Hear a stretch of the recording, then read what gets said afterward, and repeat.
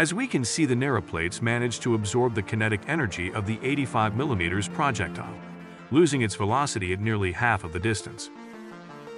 Taking into account the high explosive filler of the projectile, the resultant shock wave inside the turret side would cause damage to certain components. The only plausible way a T-34-85 could destroy an Abrams would be to achieve flanking fire at a 90-degree angle at a range of 500 meters or less. Realistically, it would never happen. The Abrams would spot the T-34 at 3,000 meters and fire a shot with 100% first-round hit and blow its turret off.